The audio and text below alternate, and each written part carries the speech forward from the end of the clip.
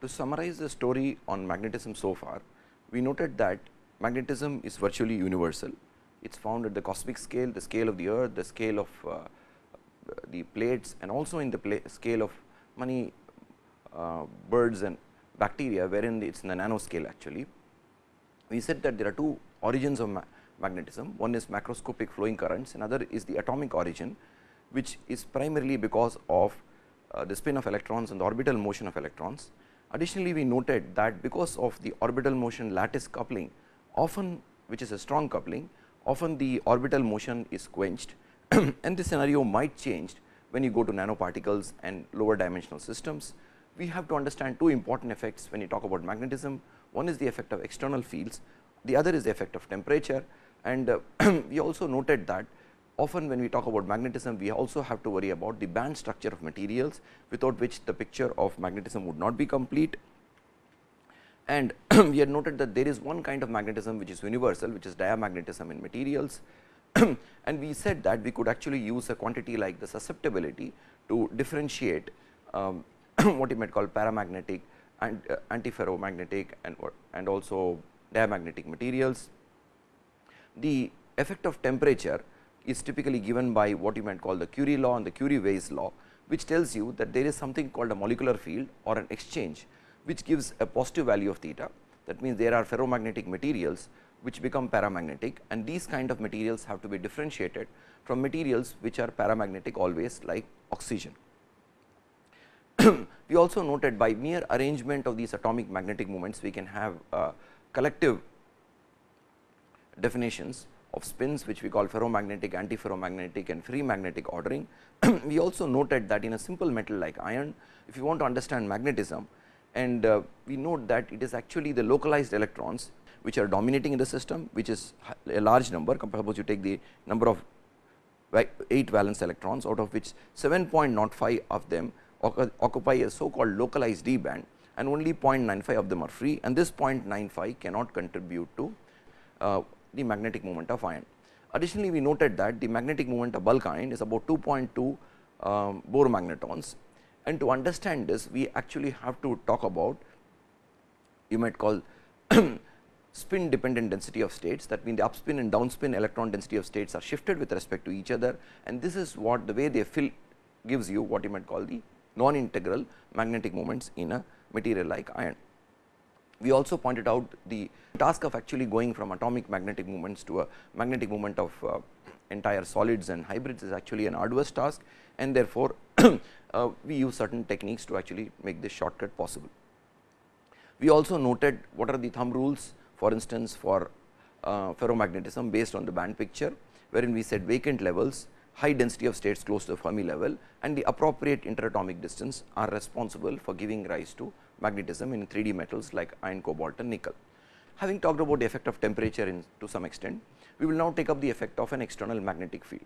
On the right hand side is the very familiar diagram, and which is called the BH or MH loop for an ferromagnetic material. So, we are focusing our attention on a ferromagnetic material below the Curie temperature, and we also said that often either B or M is considered or B or H is considered to be a, what you might call an fundamental quantity, but here we will focus on the MH loop. So, we have H is the external field and M is the magnetization produced on the material, and the MH loop is the one which is below. So, the curve which is the MH loop or the MH curve goes like this. In other words, when you increase the field, initially you have a material in which you have 0 magnetization, and we said it is actually the breaking up of domains which is responsible for the 0 magnetization. As you increase the field, you notice that the magnetization increase and later on reaches a saturation value which is called MS. If you are plotting a BH loop, then you would notice that even on saturation the curve continues to increase, because B is also a function of the applied field H. That means, since H is increasing, the B will continue to increase when you plot a BH loop, and therefore, there is saturation at the material level, but there is no saturation of the curve. Now, in this curve, lot of important quantities can be marked. The what you might call the coercivity, and this coercivity is an important quantity because this coercivity depends on what you might call the microstructure. In other words, initially suppose I am plotting a BH loop, then the curve initially increases, Then when you reduce the magnetic field, it does not follow the same curve, that is why it is called hysteresis. It goes down, and even at 0 field you find there is a net magnetization of the material, and you actually have to put an opposite field to actually bring down the magnetization to 0, which is called the coercivity. The field strength at that level is called coercivity, and further of course, we can go ahead and complete the entire loop. Now, the other point to note from this curve is that the slope of this MH curve is called is an important quantity, and the slope varies from point to point. And the similar quantity, if you note from the BH curve, is actually called the permeability, and similarly the permeability also varies from point to point in the curve. And the permeability is not the instant slope of at any point, but is actually the slope of the tangent from the origin. So, this is now what you may call the initial permeability, and this is what you might call the maximum permeability, this curve. In other words, permeability is not defined as an instant slope at any point in the BH curve, but is actually defined as a slope of the line drawn from the origin. Now, another important point to be noted in this curve is that the field required to bring a ferromagnet to saturation at room temperature is actually small. So, it is about the order of 80 kiloampere per meter, but suppose that is to this point, the point till Bs. But suppose I want to increase the coercivity even the magnetization even further, then the fields required are very, very large, and this kind of magnetization is called forced magnetization. And in these lectures we will only talk about a material magnetized till only the saturation. And the coercivity in the BH loop is called the normal coercivity. On the other hand, the coercivity plotted in an MH loop is called the intrinsic coercivity, and usually is added an additional I in front or in back, which therefore it is called MIC or MCI, which implies that I am now referring to an MH plot in which I am describing the coercivity, and we will be repeatedly referring to this coercivity, because as I pointed out, this coercivity is a structure or what you might call a microstructure dependent property. Therefore, to summarize this curve, the magnetization in a ferromagnetic material shows hysteresis. That means, the magnetization curve and demagnetization curves are not what you may call it. If you start with a completely demagnetized material, and you, for instance, if you had heated the material above the Curie temperature and cooled it down, and then you start magnetizing the material, then you would notice that such a material, when during magnetization follows a path which goes from, say, for instance, the origin to a point x to Bs, then while demagnetizing, it follows the curve from Bs to a point y to a point z to finally to the Hc or Hci. So, it is, in other words, it shows a distinct hysteresis, which is what you might call, usually use as whenever a material shows a hysteresis like that, you add a prefix to the term called ferro. So, let me go down to the board and write down a few of these ferro quantities, like you can have substances like which show hysteresis like ferro, and you can have ferroelectric, you can have ferromagnetic, you can have ferroelastic, and so forth. And here the word ferro, originally of course originating from the term implying that there is iron in the case of magnetization, but here the word ferro in common sense actually implies that there is actually hysteresis behind the behavior. Now, how does this magnetization come about? In other words, I have a material which is as initially a 0 magnetization, and later on as you magnetize the material, you see that actually you see that there is an increase in magnetization. How does this come about? This comes about at the microscopic level by preferential alignment of domains, and this is brought about by the external magnetic field. During magnetization, the domains oriented favorably along the field direction grow at the expense of unfavorably oriented domains. And to give a schematic picture of how these domains might look, for instance, suppose I have a picture like this here, wherein suppose I am applying a magnetic field in the z direction, then you would note that these domains are all oriented favorably, these domains are not oriented favorably, and therefore, the domains pointing with a north south up will actually grow at the expense of the ones which are pointing north south down. Of course, this is a schematic diagram, and real domain structure is actually much more complicated. But the essential point to note is that the domains oriented favorably grow at the expense of the domains oriented unfavorably. And this can occur by two important mechanisms, what you might call domain wall motion and the second is by rotation of magnetization of the domains. Now, which of these two mechanisms is operative is actually a detailed, you need a detailed picture of the material, you need a detailed picture of the microstructure, is it polycrystalline, etc. But crudely speaking, if you look at the MH curve, then you can sort of differentiate that initially the magnetization takes place, the initial portion, the magnetization actually takes place by domain wall motion. This is of course, as I pointed out, some kind of oversimplification, and later on close to saturation it actually takes place by domain wall rotation. So, both these mechanisms are possible and for the domain wall rotation itself there are many sub mechanisms like coherent rotation, incoherent rotation, you will come across terms like fanning, curling, etc.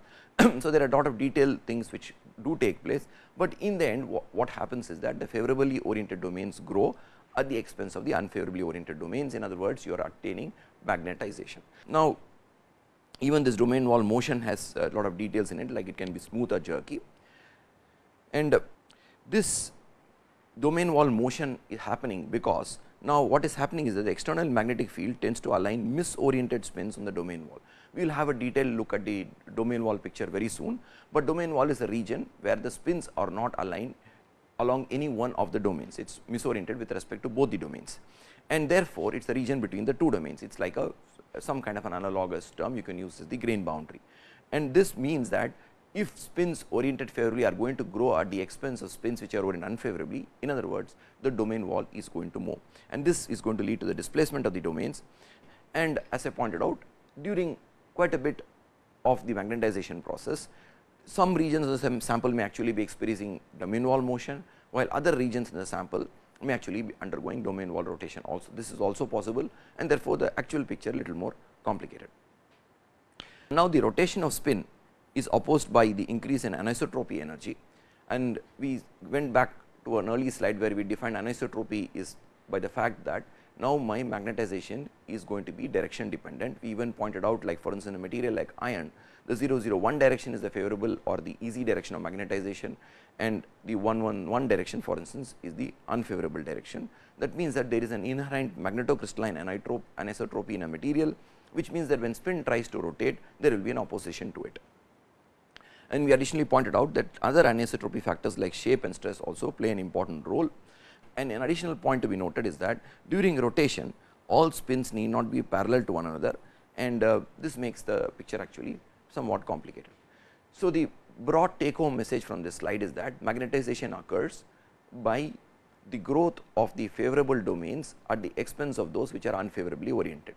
Two underlying mechanisms can be thought of for this. One is called the domain wall motion, which essentially comes about because your magnetic field is trying to align those spins which are misoriented along the domain wall to a direction which is aligned to the magnetic field, and this automatically will lead to a domain wall displacement. The second process is what you might call rotation of domains and or rotation of magnetization within the domains, and which leads to a rotation of the domains. And we also point out that both these processes might be simultaneously occurring during the magnetization of a sample. Let us return to this topic of effect of temperature once more. We broadly pointed out that at the Curie temperature, a ferromagnetic material will become paramagnetic, but actually the real complicated picture is that this demagnetization process actually occurs by a process which involves spin waves, and the quantized version of these spin waves is called magnons. So, the reason behind is that suppose I have all spins oriented in one direction, and I suddenly say that there is one of these spins is going to be pointed in the opposite direction. In other words, this spin is going to flip. In other words, it is randomly going to flip because of the thermal energy. Then such a isolated spin flip actually costs more energy than a distributed spin flip, which is what is the origin of spin waves. In other words, now my spins have a certain orientation dependence. They are not just one spin flipping, but there is a disturbance which is carried across the crystal, and such a spin wave is actually carrying out the demagnetization process on heating. Though we are not going into details of magnons for now, but this is equivalent to phonons for thermal disordering, which is positional for the atoms. Here it is the orientation dependent disordering, which we call and the quantized version is magnons. Now, the important thing to note that at Tc the susceptibility becomes infinite. And the reason for the and of course, we already pointed out, though we talk about a sharp Curie temperature, in reality the Curie temperature is not that sharp. In fact, even after the Curie temperature, there are localized regions within the sample, where there are local magnetic clusters which are still oriented. That means the domain structure has not completely been broken down and this means that there is some magnetization which is still remaining after the Curie temperature. And since there is an inherent propensity for the material to get magnetized, at Curie temperature you might say it is a critical temperature at which that thermal forces have just balanced my magnetization forces or the internal exchange forces. Now, that means that if I now apply a little extra magnetic field, the material will tend to align. That means that susceptibility is going to be very high, and in fact, you might say that at the Curie temperature my susceptibility is going to be infinite. And I just pointed out there are beyond Tc there are local clusters or splin clusters of magnetically aligned movements. Obviously, maximum magnetization is obtained when all magnetic movements have a parallel orientation, and this is corresponding to the highest magnetization state M0, and sometime you can also use the per unit mass sigma 0. And therefore, if I plot my sigma s by sigma 0, which is S stands for saturation and T by Tc, where C is the Curie temperature, then we will expect that there will be a master curve which you can plot for demagnetization of all materials with temperature. So, in other words, you can have a master curve for various materials using two normalization quantities. One is the saturation magnetization M0 and the other, or the maximum magnetization possible M0, and the other is your Tc, which is the Curie temperature. So, we see that effect of temperature is very, very important on a material, and we will return to this when we talk about magnetism in nanoscale materials. Now, it is important to note a few more things regarding the domain structure and the magnetization process, and herein we will note that even in normal bulk materials, there are certain entities which you cannot avoid, which are in the nanoscale. Like we noted in a bulk material also, we had a grain boundary, and the grain boundary was typically what I call ascribed a width of the order of about 0.5 nanometer to 1 nanometer, which is the nanoscale. Now, the reason that the material the ferromagnet actually splits into domains is because of a combination of various energies which we will see now, and this in effect overall reduces the magnetostatic energy or the overall energy stored in the external magnetic field. Now, what I am saying is that suppose I had a material the whole material, now this is a macroscopic material I am talking about and not a nanoscale material, then if this material were a single domain, then the energy stored in the external magnetic field will be large, and the material this energy of course is called the magnetostatic energy. The material will try to reduce the magnetostatic energy by splitting into domains. As you can see, if you split into 2 domains pointing in the opposite directions, then the overall external field reduces. If you split into 4 domains, it further reduces, and you can reduce this quantity even further by actually having what you might call domains which are the normal domains plus what are called closure domains, and therefore, now I can form continuous loops of B.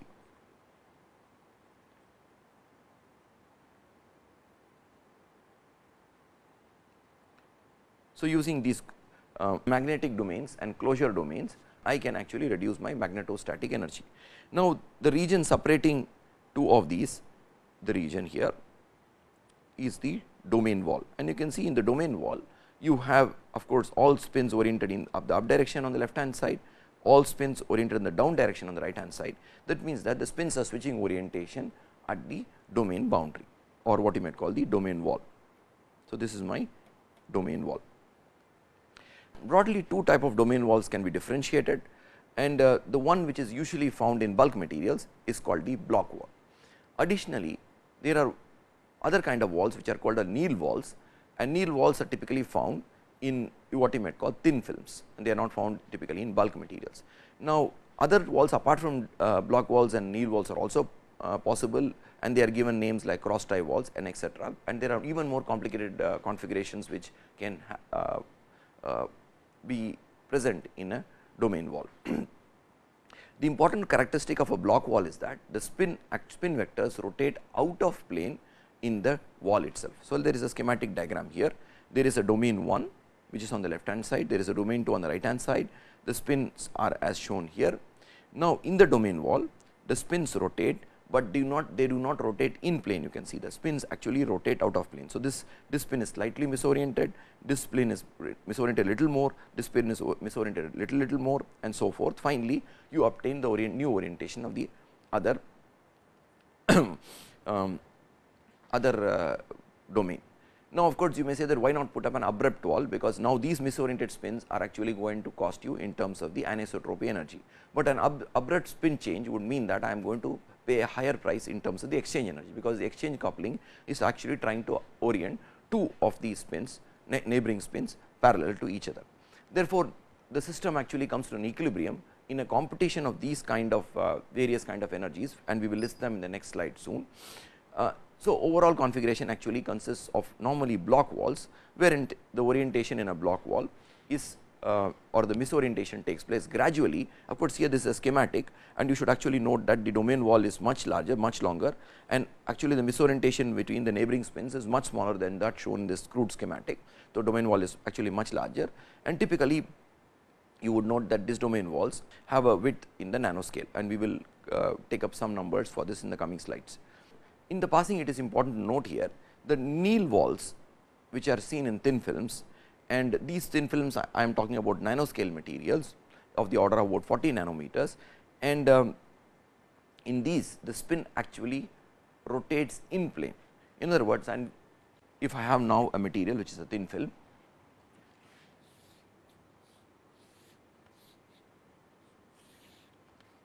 such a system can actually, if you look down from the top, if you are looking down from the top, can be thought of as a 2D system, and here suppose spins are oriented here in this left hand side, the spins are oriented downward on the right hand side. The spin misorientation, the rotation actually takes place in plane.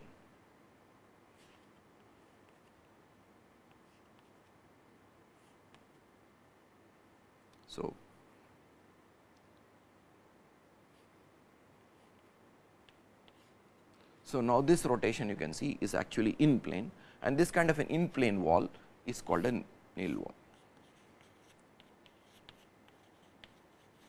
and this is found in basically in thin films or nanostructured 2D nanostructured materials.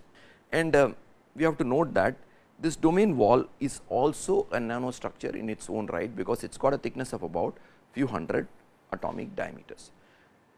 So, when you are talking about domain walls, two things are important. Number one, the equilibrium width of the domain wall is determined by a computation of various energies. The reason that the material splits into domain is to overall reduce the magnetostatic energy. Number two is that the domain wall actual misorientation between the spins is small. In normal materials, the kind of wall you find is called a block wall. In thin films, which are of about 40 nanometers thick, you find these Neal walls, wherein the misorientation or the spin rotation actually occurs in plane. In other words, the whole system remains 2D because of the configuration of the thin film, and the domain wall itself is a nanostructure in its own right. Now, a few more words about this domain wall and the energetic reasons behind it. The domain wall represents a region of high energy, as the spin vectors are not aligned in directions of easy magnetization. Hence, thicker walls represent higher energy, and materials with high magnetocrystalline anisotropy, like for example, the rare earth materials, the domain walls are typically thin, they are about 10 atomic diameters. If the magnetocrystalline anisotropy is small, then you will find thicker walls on the other hand. There are other sources of anisotropy, as we pointed out, due to shape and residual stresses. A competition between the magnetostatic energy and the magnetocrystalline energy essentially decides the thickness of the wall. Now, the word essentially has been used because the other factors like magnetoelastic energy, which is coming from the process of magnetostriction. Now, in other words, if somebody were exposed to an Hartmann diagram, this is what you might call a cross coupling term, wherein because of application of a magnetic field, you are actually having a change in dimension. This is called magnetostriction, and because of this change in dimension, there is actually an elastic energy associated with the process of magnetization.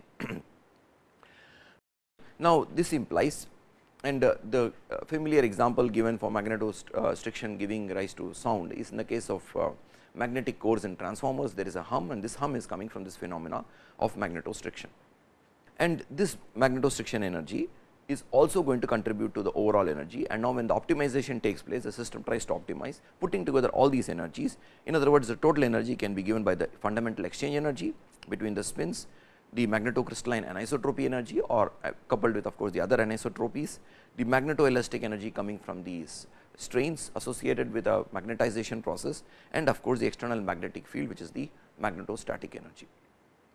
So, the overall equilibrium width of a domain wall is determined by the competition between these energies, and therefore, the system tries to minimize this overall energy. So, at the heart of the magnetization process, we note that is the fact that there are domains. These domains want to orient themselves. In the process, that there are domain walls. These domain walls are nanostructures in their own right, and the motion and rotation of these domain walls are important, and finally lead to the magnetization of the sample. Now, let us take up another important topic, which is the concept of magnetoresistance. Again, this is like a cross coupling term. In other words, there is a change in resistance, the electrical resistance, as you impose a magnetic field. Like in the previous slide we have seen, there is a change in size, or there is a strain associated with the magnetization. So, this is a cross coupling term. Normally, when you apply a magnetic field, and the natural response is magnetization or not the strain, right. So, this is a cross coupling term between what you normally expect stress to be causing strains and not magnetization to be causing strain. So, this is a cross coupling term between stress and magnetization. Similarly, there can be a cross coupling term between magnetism and resistance, which is called magnetoresistance. The resistance of a conductor can change when placed in an external magnetic field. This effect is called magnetoresistance. In other words, in the absence of a magnetic field, there is one value of resistance, and in the presence of a magnetic field, there is a different value of resistance, and here we are talking about electrical resistance.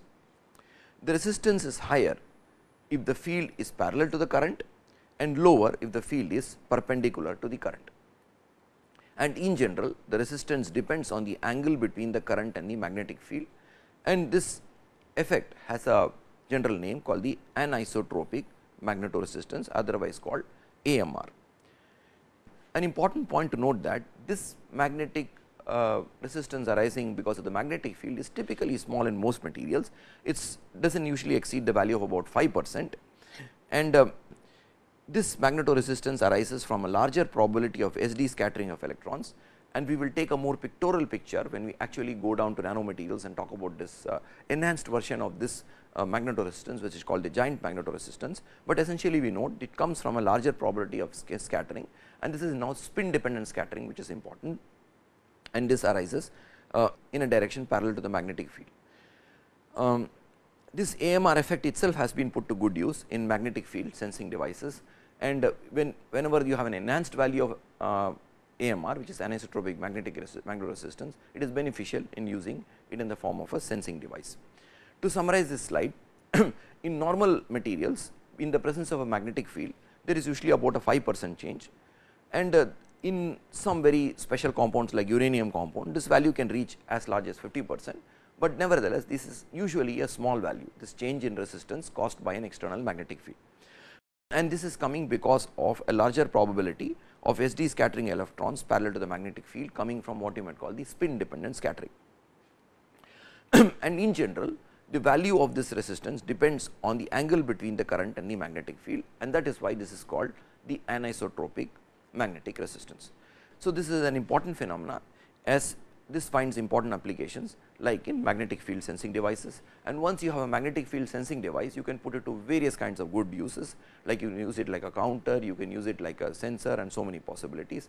In other words, suppose I have a sensor here, and in the presence of there is a magnet here, and if this magnet comes close to this, then this is going to click 1, because the magnetic field resistance in this conductor is going to change, and therefore, I can keep on counting the number of times this sensor is actually passing through this region.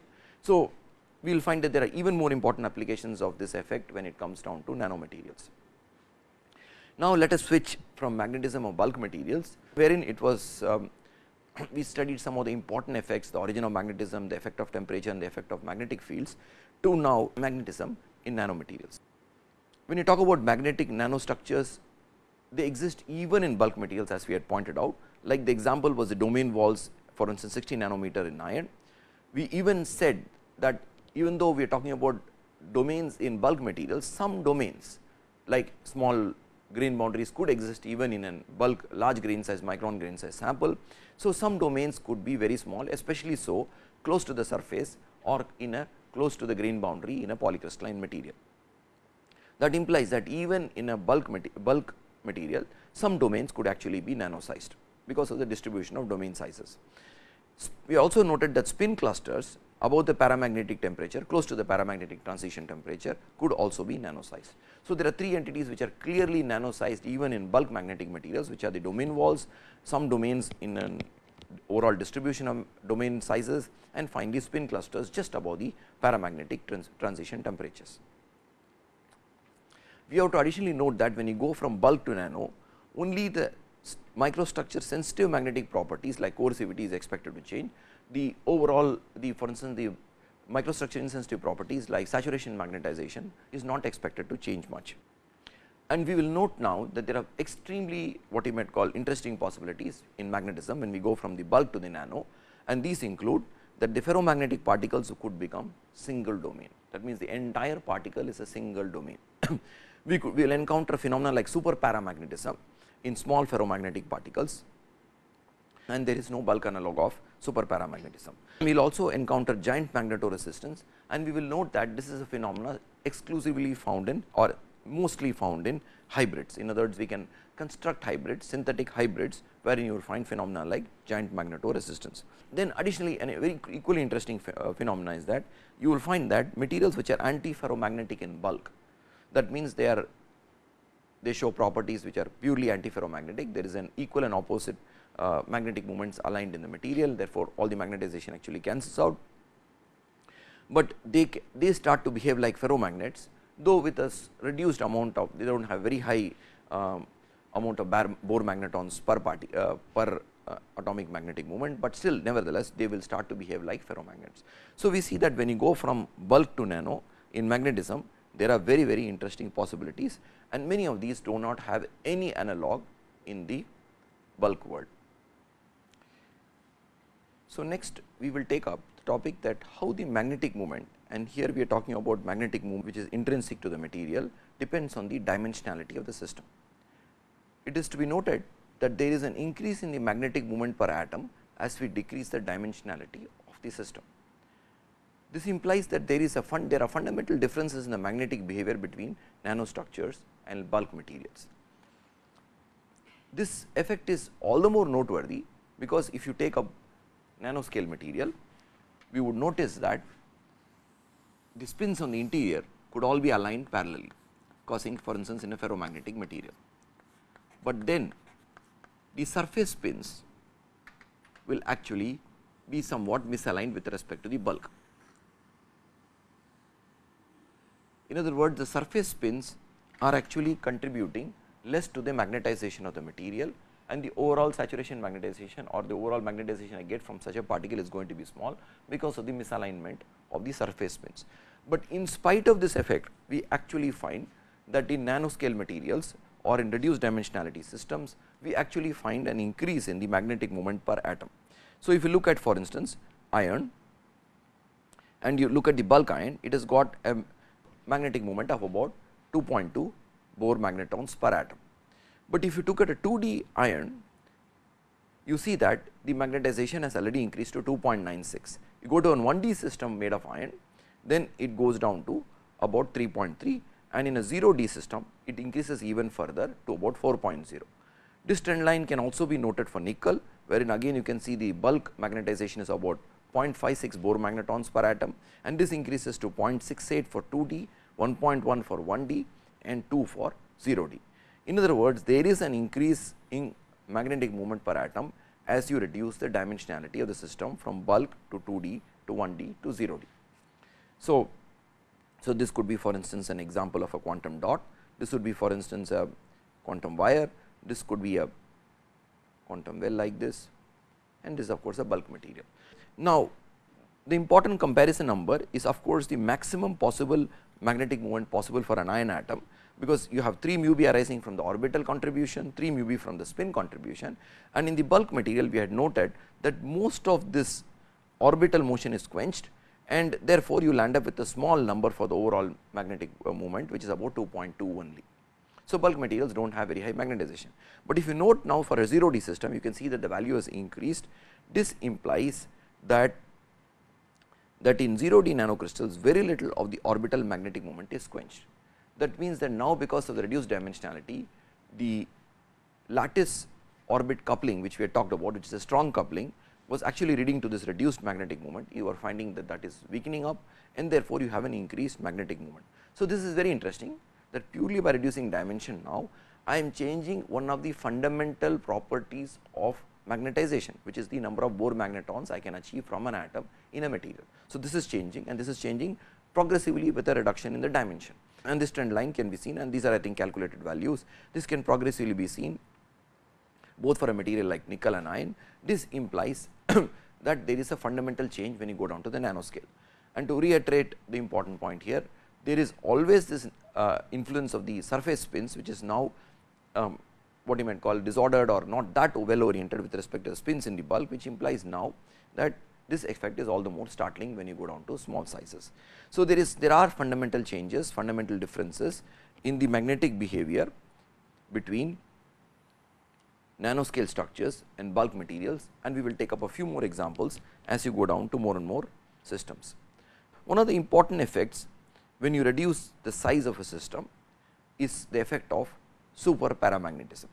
To understand super paramagnetism, let us talk about what you might call a change in coercivity, and here we are plotting log of intrinsic coercivity, and we said that intrinsic coercivity is a quantity when you are plotting an MH loop and not the BH loop, and you typically include a subscript I for indicating that it is the intrinsic coercivity you are plotting. And we are plotting log because now we are talking about a variation in coercivity of 2 to 3 orders of magnitude, a large variation in coercivity. It is not a small variation, but an extremely large variation in coercivity, and this variation in coercivity is coming again of course from a large variation in particle diameters. So, we are talking about 5 orders of magnitude in particle size here, going from about a nanometer to about a micron, about 5 orders of magnitude in sizes, and these are talking about freestanding particles, and about 3 orders of magnitude changes which is occurring in coercivity.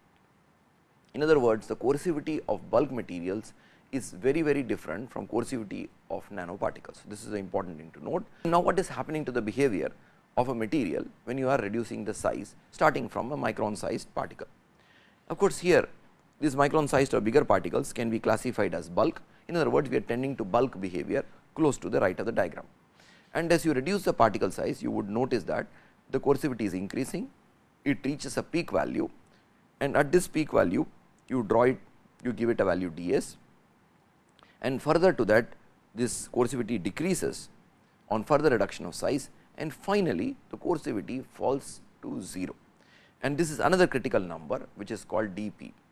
Now, this behavior has to be understood, and this is understood in terms of the domain structure which is changing as you are reducing the size. In very large sizes, of course, you know there is a multi-domain structure, and domain wall motion is one of the important mechanisms by which magnetization is taking place.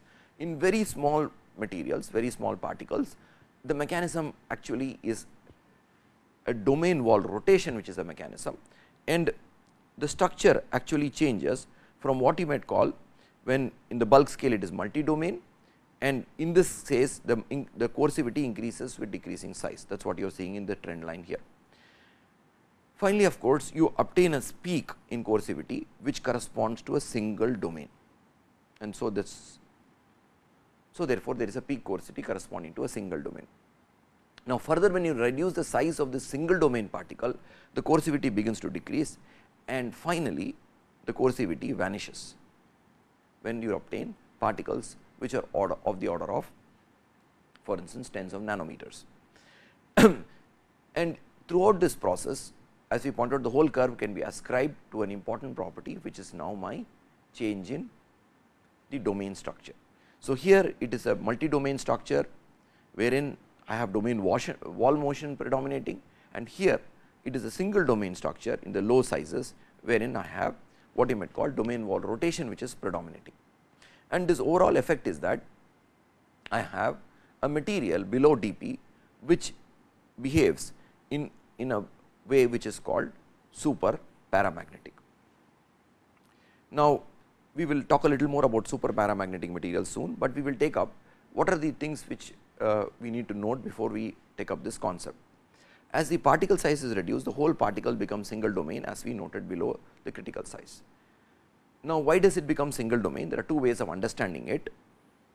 Number one is that smaller particle, then the domain wall thickness itself cannot support a domain wall.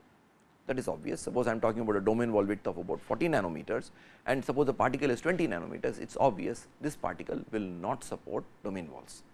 In other words, the the exchange coupling will win over this particle, and therefore, you will have a single domain particle.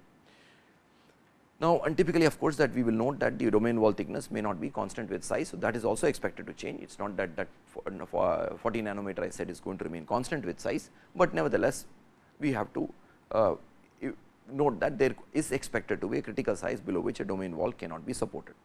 Secondly, we have to note that the magnetostatic energy is a volume term which goes as r cube, scales as r cube. The domain wall energy is an interfacial area like time which scales as r square, and therefore, we expect such a system like in the case of nucleation, in the case of phase transformation, wherein you see a critical size, you expect that there will be a critical size below walls, domain walls is not going to be stable. Look at it either from a picture like 1 or 2, we note that a domain wall is not going to be stable at small sizes. In other words, a whole particle is expected to become single domain when you reduce the particle size. And the general trend line seen is that this critical size below which it becomes of course, we will just come to it in a moment. So, we note that below a certain size, the material becomes totally single domain structure.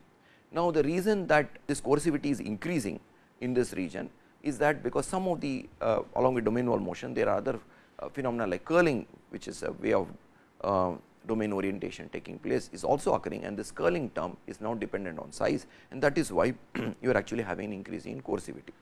Now, why does the coercivity decrease after it becomes a single particle size, single particle? This is where the thermal disordering effects start to set in. Now, implies that you have in a nanoparticle, unlike a bulk material, very few limited number of magnetic moments aligned. That means, the exchange overall is limited to a limited number of what you might call magnetic spins, and therefore, if I employ temperature on this system, the thermal disordering effects will set in sooner, and this system can actually be disordered more easily, because there are limited, it is like a smaller system effect, wherein now this thermal disordering is going to lead to a slow progressive reduction in the coercivity. And finally, of course, as we have seen at a certain size, the thermal disordering effects win over, and finally, you have zero coercivity.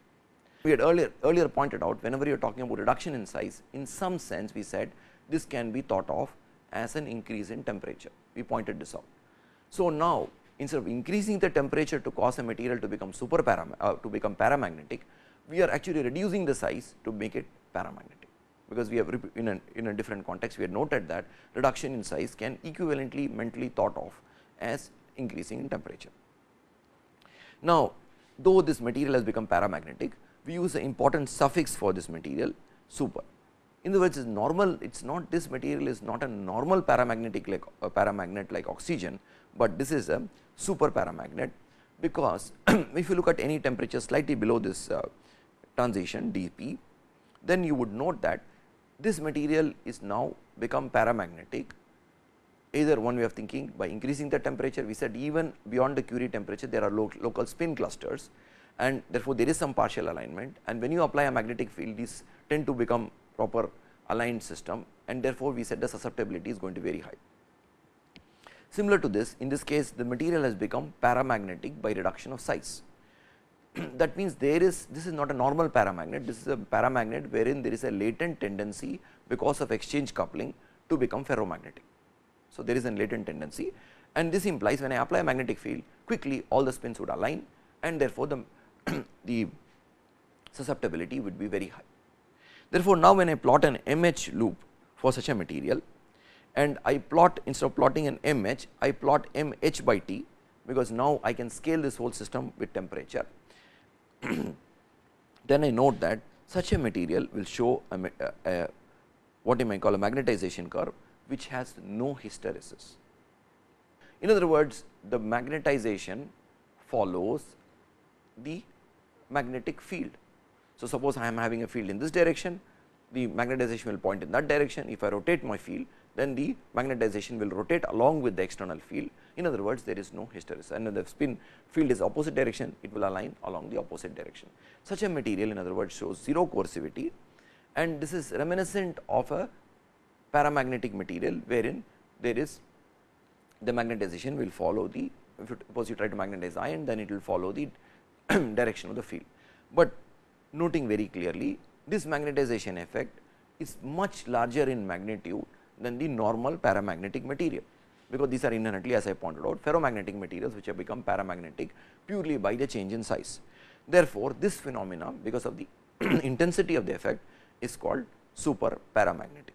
And if you look at this hysteresis curve breaks down into a line. In other words, this material, this is a signature that the material has become super paramagnetic. This value of dP is, I pointed out, in the nanoscale. If you look at it for iron, it is of the order of about 16 nanometers, for cobalt it is about 8 nanometers, for nickel about 35 nanometer, and therefore, you can see that dP, which is now my transition temperature, transition size below which the material becomes super paramagnetic, is of the order of few to tens of nanometers.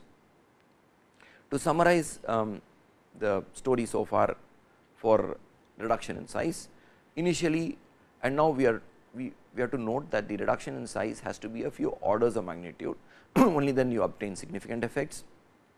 Number 2, we observe a large variation in coercivity, and below a certain size the material cannot support, below a certain size like ds, the material cannot support a multi-domain structure. In other words, the material becomes a single domain structure, and after it becomes a single domain structure, thermal disordering effects start playing a very important role, and therefore, you reduce the size even further, then you note that the coercivity falls down to 0, and below a critical size dP, which is the material becomes super paramagnetic, and this dP has an value in the scale of few to tens of nanometers. So, in other words, there is this beautiful effect called super paramagnetism, which comes from reduction in size. A quick comparison between paramagnetism and super paramagnetism is necessary, and to do this, we will assume that we are applying a very strong magnetic field of the order of about 20 into 10 power 6 ampere per meter, and we are talking about magnetization of oxygen, which is about 2.85 Bohr magnetons per molecule, and we know that in a mole of oxygen there are about 6 into 10 power 23 molecules, and if you divide by the atomic mass, you get the number of, or molecular mass, you get the number of molecules, oxygen molecules in this kg of matter. Now, we are asking the question, what is the magnetizing effect of this strong field? We know that the susceptibility of oxygen is actually very, very small, and this susceptibility is of the order of 10 power minus 6. It is 1.36 into 10 power minus 6. That means that if I apply a magnetic field and see how much magnetization takes place, I would notice that I can multiply chi m by h, and I would get h, of course, the magnetic field which I have given before, I would get a value of 27 ampere meter square per kg. But if you compare this value with the overall potential magnetization, that means I assume that all the molecules are parallelly oriented, then I have this mole of molecules, of course, per kg divided by this 0.032, then I would notice that actually I will get a magnetization which is of the order of 497 ampere meter square per kg. Therefore, only a small fraction of the molecules are actually effectively contributing to the magnetization of the material, that is what is basically reflected in the susceptibility. We note that only about 5% of the molecules are effectively contributing to magnetization.